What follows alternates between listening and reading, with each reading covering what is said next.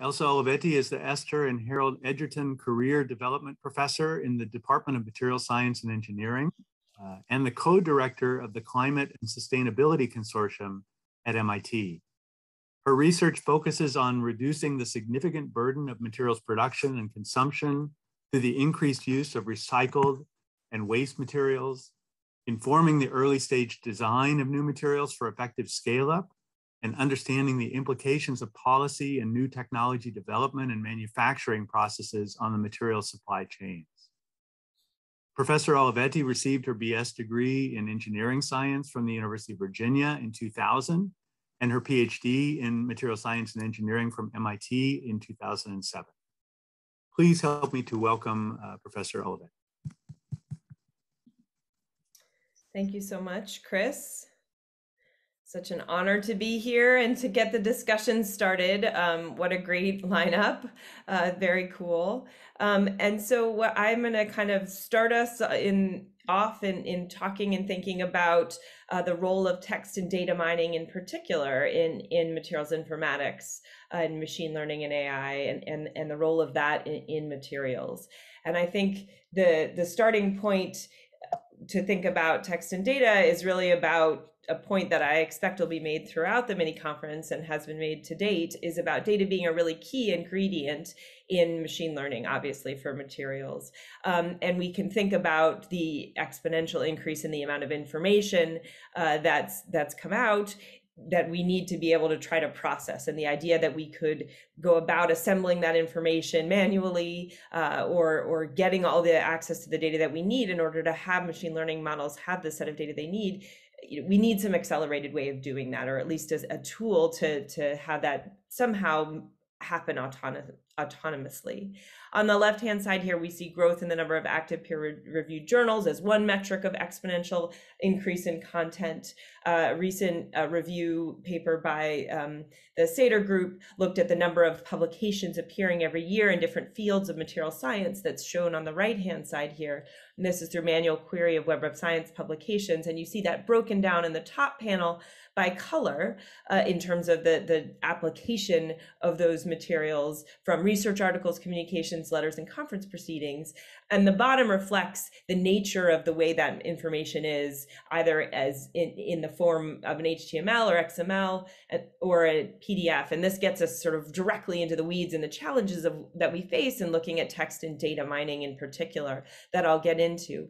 But the point of showing all this exponential growth in content, as we know, is perhaps a stronger motivation than just getting the data is the necessity. So we as scientists and engineers can't make the necessary connections that we need to. Instead, across disciplines without some sort of automated way of doing that or informing that, maybe instead our attention is gathered by who's tweeting the loudest or highlighting a particular journal.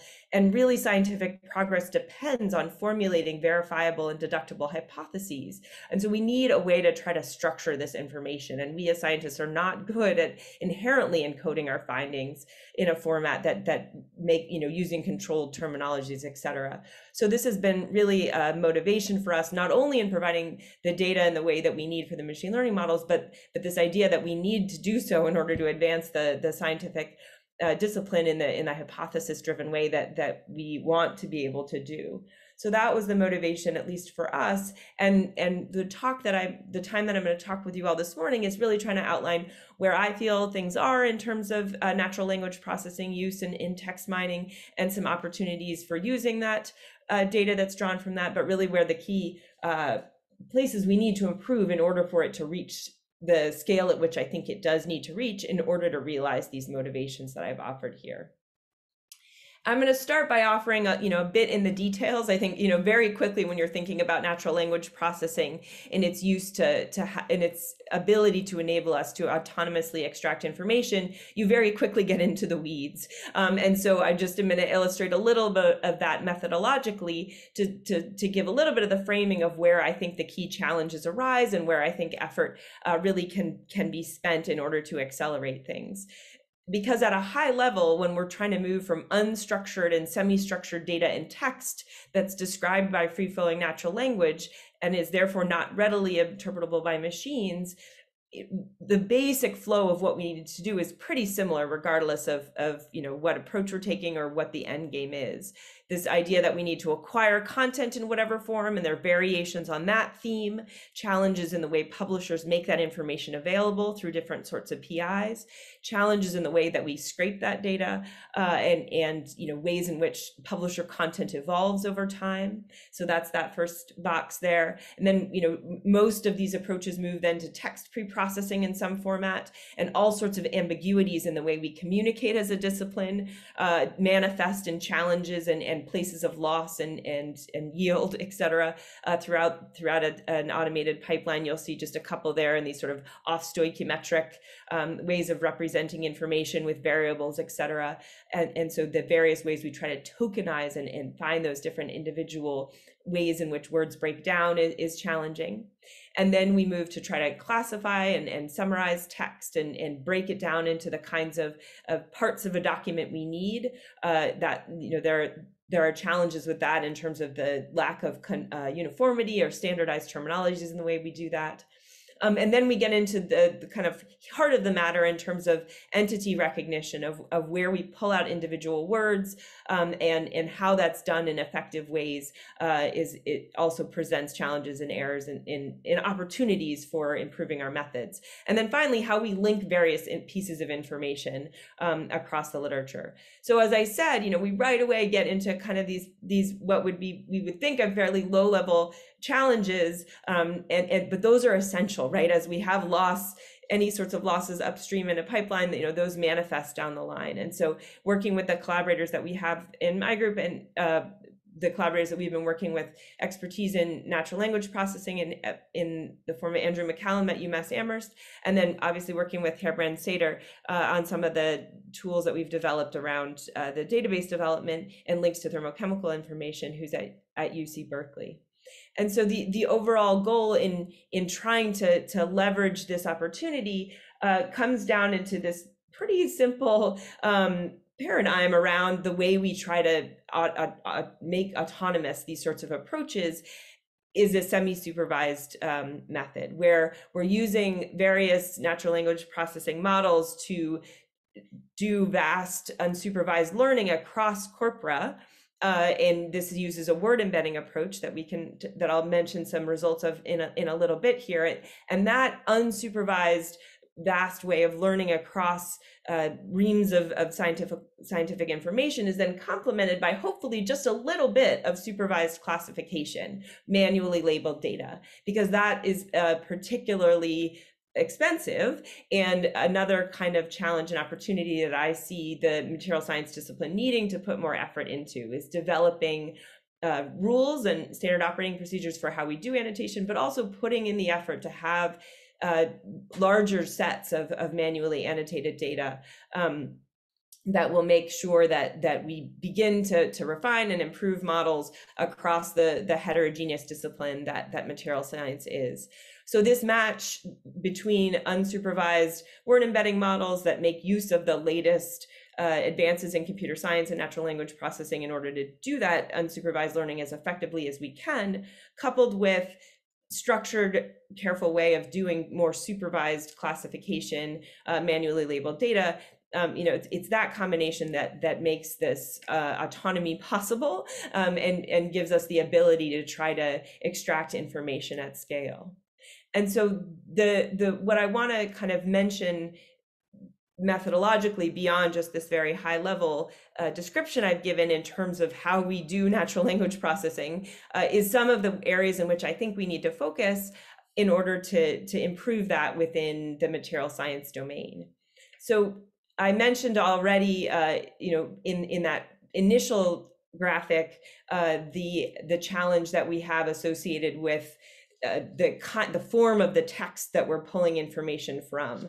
And so just to give a little bit more on that, we're somewhat time limited in terms of the record of the corpus we can be doing automated extraction on, because of the presence of scanned PDF type documents, or PDF with that's not necessarily digitized. And so again, even though this it's hard to classify as a sexy or interesting research problem, it's really an important area for us to make advances in order to be able to get the full archive of information as part of any kind of a text extracted document. The other way to think about this argument is that we can get really good at doing a better job of publishing our data in open ways, at developing standardized terminology and structured ontologies for how we present material science information in order to make data readily available. But that's going to be from now going forward. And there's still a vast archive, and as this sort of cartoon illustrates from the 1990s forward, that gives us that digital representation of the field versus looking at more scanned OCR type documents. And so there really the approach that we're using and where effort needs to be spent is in spatial tools to quickly spatially identify information within the text. So here's just an example of an annotation tool that our collaborators at UMass Amherst have been developing, identifying parts of a text that are interesting, being able to quickly label those, put bounding boxes on them, and then developing text-based annotations from that. So that's, again, an example of where we need to see improvement. And this is coupled with this the call to action I would offer around developing strong, robust annotation data sets that have really good inter-annotator agreement across them. So that's one kind of improvement that I see in one role of material science in machine learning that would make data more accessible across the published literature. Another example is making really strong use of advances in entity recognition that has been made in the computer science field, but putting the time and care into making that relevant to material science context. And here we look to transformer models that have been, the kind of latest attention-based architectures that are really helping to improve entity recognition. So here, I've just kind of highlighted some of the ways in which these attention-based transformer models, the base model being called BERT, a bidirectional encoder representation in transformers. But the idea of transformer models is they're able to think about sequences of words, they're able to think about word pieces, and that we're able to do some significant pre-training on the corpus of relevance for what we're looking at. And so just a little example of the ways in which we've even the base models, we found some useful in terms of transformer-based models, even in paragraph classification within a text document. But the challenge with these transformer models, first, we need to be able to train them on a material science context. Second, they tend to be more computationally intensive. They tend to be more, take more computational resources. And so using them in a tailored way, helps with that. So just as an example, in the paragraph classification, we can use section heading information within a paper to develop very simple rules that tell us, are we or are we not interested in a particular part of the paper? And then we can use more advanced either machine learning classification problems, or trying to look at some of these transformer-based models. And so here I'm just giving a little example of a paragraph classification for paragraphs that didn't effectively move through the part of the pipeline that we were trying to use rule-based approaches to. That if we look instead at using word embeddings and some contextual information about where things are in a document, you see just a little example of results there, looking at the introduction, the recipe, other methods, and results, where we have an example of accuracy metrics, of F1 metrics, when we're not using one of these transformer models in that middle column there, versus if we're looking at more transformer-based models, we see an improvement in our ability to classify these. And we can see even further improvements if we then refine these transformer models to be material science specific. So there have been up and coming trained models looking not just at the baseline BERT, but also BERT on scientific corpora, and then even more catered towards material science itself. So that's another opportunity that we see, where then this word context improves our text mining performance. And then if we link that back to the very computationally efficient, more heuristic based approaches, we see, reasonable performance in our ability to classify paragraphs. And we can translate this sort of learning to the entities themselves, the words themselves. I'm happy to talk about that more in questions, but I just wanted to make this high level point around the value of using these contextual based word embedding models, but coupled that to the computational intensity of them means that we need to try to make selective use, where maybe we as domain experts know that, particular kinds of classifications will be more challenging than others. So another key limitation or key opportunity for improvement that we found in our work has to do with what the natural language processing community calls non-local dependence. So linking data within a manuscript. This manifests in a couple of different ways. One is that when we have a document that talks about multiple experiments that we're running within a particular paper, we need to be able to make sure we're associating the right results with the right experimental parameters. But that could happen within one section of a paper. The more challenging and more interesting problem, potentially from a natural language processing perspective, is obviously our scientific papers present information all across a document. So you have a compositional information in one place, processing information in another, for example, and results scattered throughout tables, figures in the body text.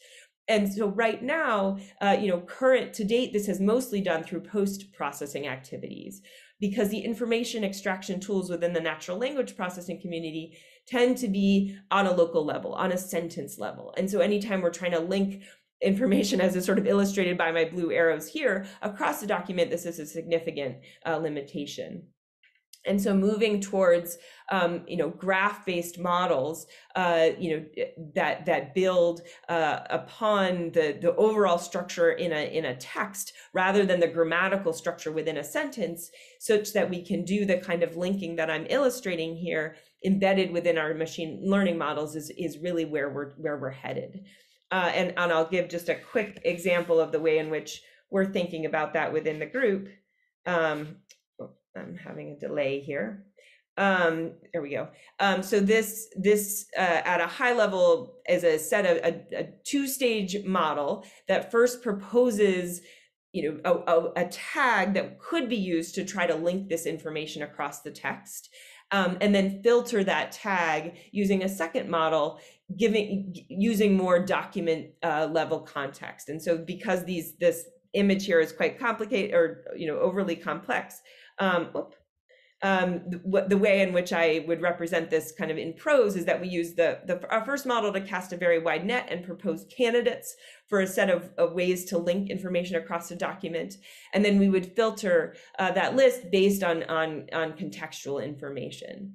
And in some ways, that's kind of looking at it as a filtering approach. The computer science community has been looking most recently into developing word level graphs of papers. And here's an image of that, where we could build a graph at a word level, as is shown in the bottom here. So dependencies between words, and then build graphs of dependencies between sentences, and then build on top of that dependencies across an entire document.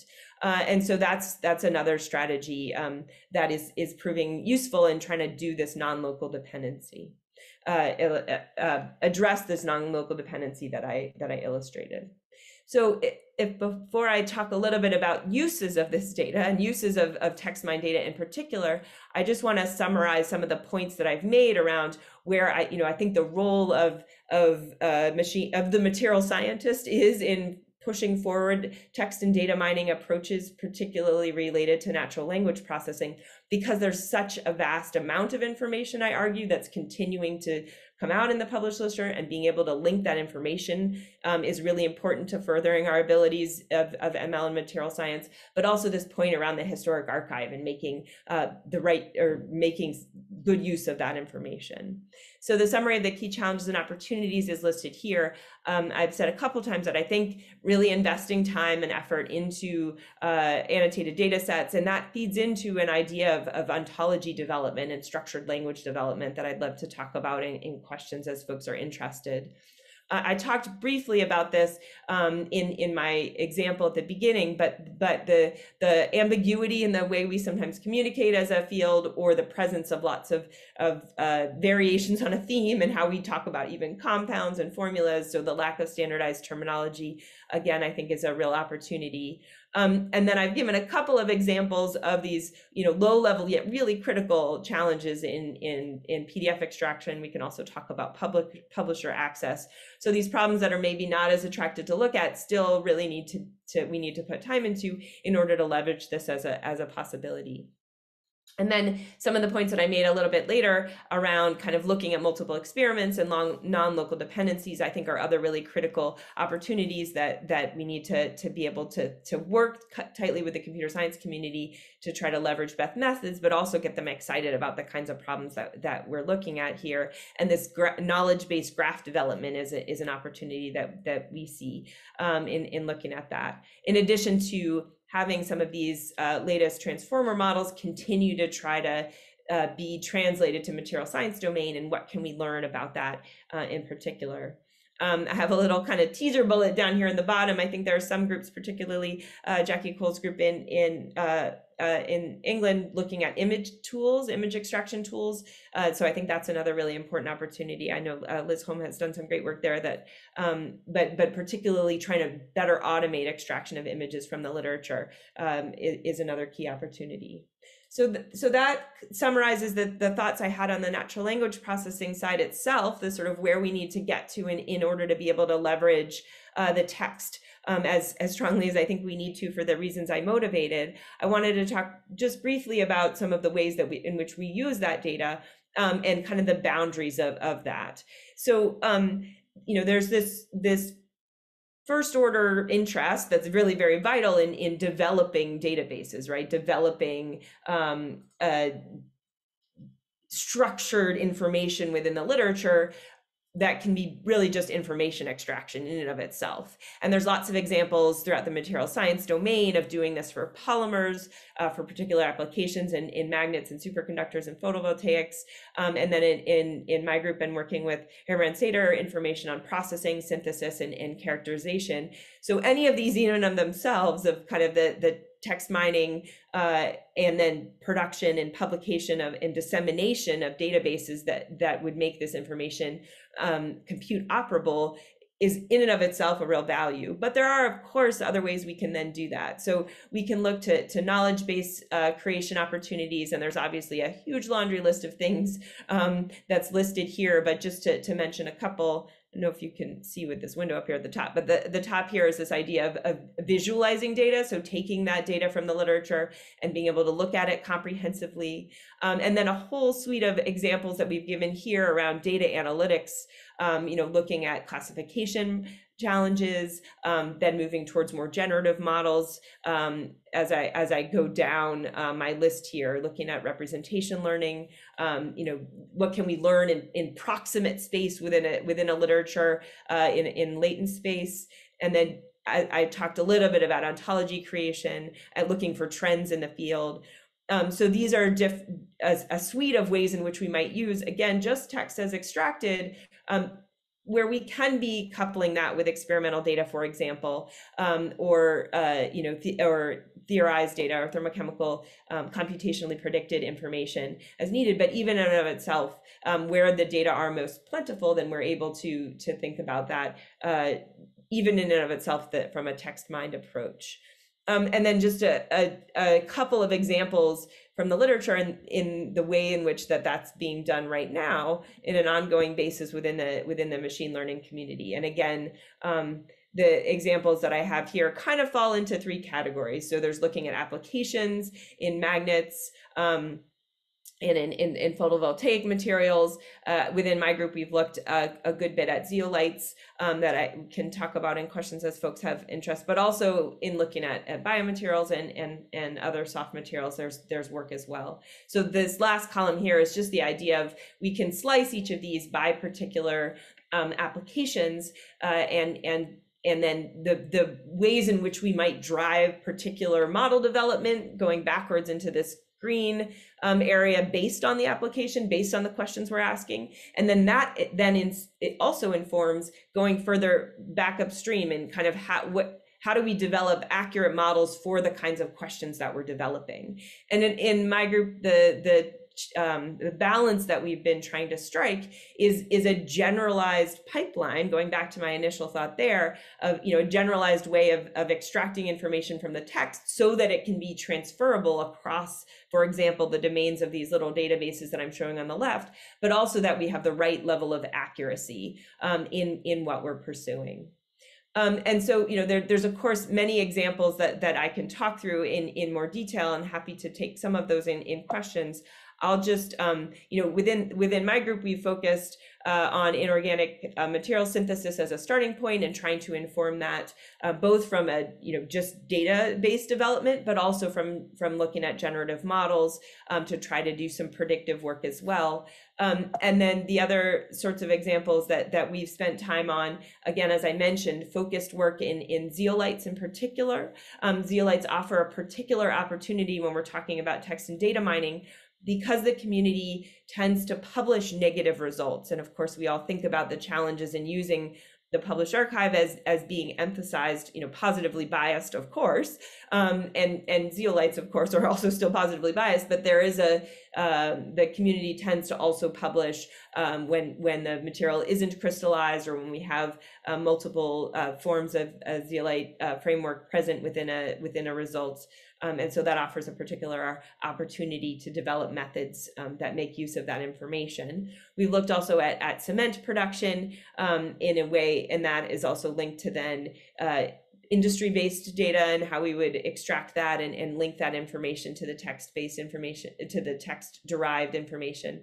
Alloy design, in particular, looking at recycled content abilities there and how we might design alloys that are more tolerant to recycled materials. And then another opportunity that I see is looking at the use of text and data mining to learn about challenges in manufacturing scalability. And I'm just going to make a brief point about that as a way to think about where the opportunities are in text mining. So across these examples, we can think about extracting information, data for data's sake, right? How a material has been made, what are, different temperature conditions that have been used. But we can also look to learn more broadly across the literature to identify, what are trends, what are, underlying themes that we see in some of the literature towards potential solutions for challenges in scale up. And I'm just going to give one example of that as a potential opportunity that's beyond just text extraction, but also starts to look a little bit like knowledge creation or knowledge-based development. And this schematic is showing the ways in which we've started to look at that for a case of a battery materials development. And what we're looking for in that case in particular is leveraging the text and how information is cited, or how examples of why scientists pursued particular routes is cited through through knowledge spillovers, through links in citation maps, et cetera. And so my example here is showing for battery literature. Well, we have some problem that has been cited. In our case, we're looking at interface challenges in solid state electrolyte batteries. And so using that challenge deriving from one particular problem, then looking at the embedded document information to try to characterize that problem in a general way that we can then track how basically various citation bridges, looking at not within the battery literature itself, but then also most excitingly beyond the battery literature. And so this starts to look a little bit less like sort of search and query database development, and maybe potentially more like knowledge-based creation using the text.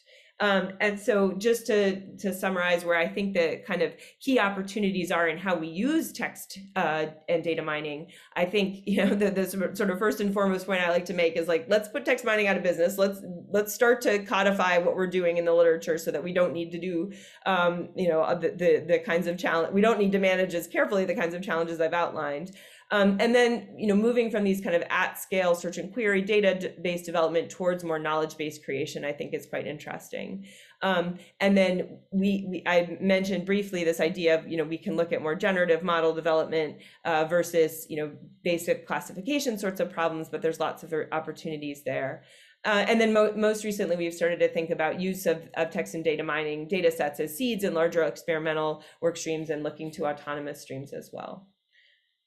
Great. So I, with that, would love to take some questions. I am obviously very reliant on the set of collaborators that we have within MIT, looking with the Roman group on the zeolite work that I mentioned, and then Stephanie Agelka on some of the machine learning. And then I mentioned our collaborators at Berkeley and UMA. Also in the zeolite work, we work with ITQ over in Spain. So if there's time for a couple questions, I would love to take some. Okay, fantastic. Thank you, Elsa. I'm not trying to be asocial. I can't unmute my own video. So, so we have some questions. Oh. Somehow Chris muted. I could take some questions here. Oh, are you back?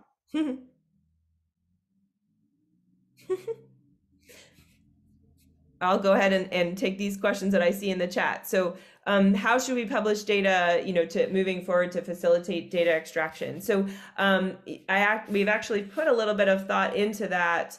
And if folks who have maybe seen me talk before have seen this example, but we did try to, I'm going to try to just pull it up quickly if I can find it. But this idea of how should we communicate as a field is something that that I think is really interesting. So let me just share quickly here. You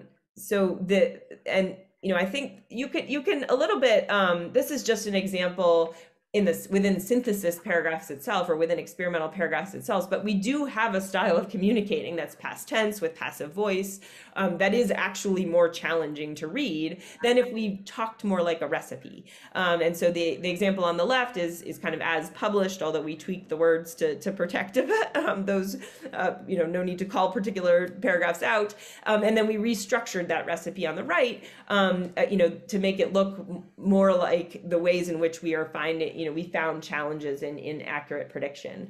And we can measure the performance of that. So the metric shown here, the Flesch-Kincaid grade level, corresponds roughly to the US grade level education required to understand the text. And it's lowered, you know, substantially lower. So we've got sophomores in college on the left, 8th graders on the right. And so that's you know, that's not only makes it that it would be easier for a non-native speaker to understand, but also much more compute operable. And so, you know, we can do this sort of an activity throughout the entire body text to inform that as well. But this is just one particular example. Let's see here. So there's a question here about foreign language. So one of the pioneers in natural language processing at MIT, Regina Barzilay, she has a lot of work, particularly in text and data mining or natural language processing related to Chinese documents. So it's definitely something that, you know, there is work actively across multiple languages. I myself have not pursued those. In particular, I think would have to do with, you know, what languages are dominating particular disciplines, right, and where effort was best spent. So there's this question here. I think they're sort of similar, maybe in spirit, about kind of what are the types of questions and what are the types of answers we're pulling from the text. Let's see here. That I'm trying to think of that. We have done a lot of different kinds of cases in each of the things that we've been developing, and I think. Let's see here. Maybe I can give just an example related to, if I can get this to come up quick. And this is an older example, but I think starts to get at some of the opportunities in generative model development. So here, what we're doing is using recipes as extracted from a set of papers, so across tens of thousands of papers, pulling out recipes for how materials have been made, and then feeding them into an autoencoder, variational autoencoder model. So basically, decompressing that space, the latent space, but then mapping the latent space to a prior distribution, and then we can sample from that prior distribution to try to learn or suggest recipes for how a materials could be made, a material that hasn't yet been made could be made. And so that what you're seeing on the right there is the target material where we trained the model on the set of recipes prior to when that material had been made. And so then you have an inherent validation approach embedded within the data that you're trying to use. And so this effectively, I always say, is as a complement to simulation-based, first principles-based computational modeling, as well as high throughput experimental approaches. And so what we found in this way is that this can be an additional way to try to screen. So meaning that this would offer information about recipes that were most proximate to how things have been made in the past, potentially pointing you to more rapid ways of synthesizing material. So again, not saying that that the set of approaches proposed couldn't be done, or excuse me, the set of materials proposed couldn't be made, but what is the most proximate way of doing that? So hopefully that gives a good example here. Now there's suddenly more questions than I can process through. That's a cool question from Wei about kind of supporting conceptual design or other materials design phases. Let's see. So I see different phases of the design activity in particular. So maybe one way that I can answer this question is effort. So we've been putting effort more on synthesis, but now moving forward more on manufacturing scalability. And there I alluded to that little bit of that example in the solid state electrolyte space, where what we're trying to do is, if we have a base model for, how, like for example, lithium ion batteries were made and have scaled to production, can we use the information related to the text on that scaling? So on materials cost scaling, on various ways in which performance was improved over time. So you can kind of picture the full, from good enough, the kind of the decades of the 40-year decades till Nobel Prize of the development of lithium ion batteries within the literature. Can we learn some sort of translational information to sodium ion batteries, for example, or solid state electrolytes kinds of examples? So I think that that's trying to move much beyond the design of materials or the identification of what compounds would have promising properties, but can we build process flows or industrial flows of historic ways in which materials have scaled up from lab to manufacturing, and can those offer translational opportunities for materials we're trying to pull together in the future or trying to scale in the future? Chris, so Elsa? Yes, please. I think I have control over my audio now. Excellent. I can help you by asking some of the questions that are typed in here. So the next question is in terms of when you use NLP to curate databases, is it possible to attribute confidence levels on the data?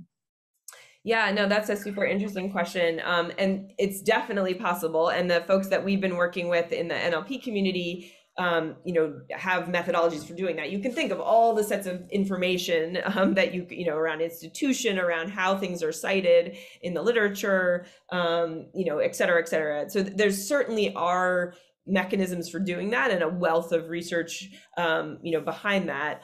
I've always been very hesitant to do it in any kind of upstream kind of, putting that kind of framing on the ways in which we extract the information. And we look at that much more in post-processing. So where there are outliers or where, trends aren't the same is then to try to trace the pedigree and the provenance of those data points. I think that there are more embedded ways or endogenous ways you could look at that. I've always been hesitant to do so in ways that kind of bake it in, so to speak. But certainly there are ways to do that. So let me, so first of all, let me ask Alan, were you raising your hand because you had a question? I did actually, yes. Okay, yeah.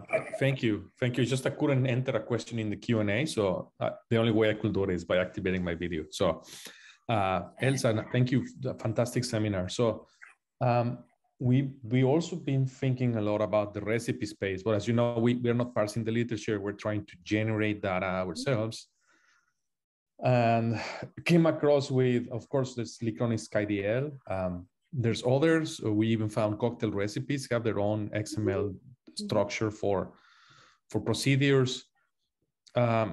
Nature Machine Intelligence is a very good journal that keeps asking more and more data requirements. And our journal Digital Discovery is trying to kind of follow those footsteps. Could you imagine a future very soon where we could potentially just have people structure the data into that as a requirement? And if so, which, if any, format would you recommend for solid state materials? Yes, yes, and yes, and that's sort of was my point. Let's put me out of business. I think that it starts to be a trend that is more palatable. I think that the discussion to have is around how do you incent people to do that, to put the time in doing it carefully. And there, I think it's kind of along the lines of what you're saying you're doing is demonstrating the value of that, right? What opportunity are we able to take advantage of the fact if that's structured? And then I would say, so this gets into the ontology discussion, which I love to have. I still feel that a structured template for recipes, so to speak, is still going to be by discipline, by method. Maybe there's this sort of overall structure of what attributes to be required, and then you end up with specificity in particular domains, particularly because being as comprehensive as we would need to be across the interdisciplinary nature of the field would make it very onerous. And so if there can be kind of a filtering strategy where, the basic information we know, across the discipline, and then there would be kind of catered fields depending on what method we were approaching or what discipline we were in. And you can learn that, right? We have learned the template, Sater's group for the solid state synthesis. We can show what are the steps that are important, what are the temperature ranges roughly based on the historic archive. So I think it's achievable. Someone needs to just, put the time in. Okay, thank you. Just micro follow-up. Would you think it will be valuable to actually call people for a workshop and then just define such a procedure collectively, have chemists, material scientists, chemical engineers, etc., and just get it done over 2 days or something? Yeah, I participated last month in an ontology workshop that, and maybe you were there as well, that, folks that are trying to do that beginning to do that Matthias Scheffler was leading. So yes, let's do it. Okay. Sign me up. It would be probably easier to do in person, right? That's one issue. Thank you. Okay, that's great. It's 10:15, so I think we probably need to go on, even though there's still very interesting questions in the Q&A. So thanks very much, Elsa. I know you have your talk to run off to. And we will move on from here.